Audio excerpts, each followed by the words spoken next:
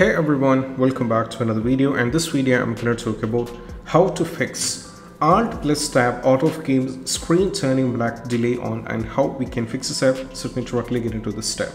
So the first one, just go over here, search for the settings and click on this one and directly navigate to the system, and from here we need to go to display, and the first and foremost step, go over here in the scale and layout. Under the scale, make sure this been set into 100% recommended, and that's what you have to try. Next one, for the display resolution, set this to 100%, or you can get it with this. And next one, go over here on the advanced display, and from here you have to just make sure that you have selected the proper one.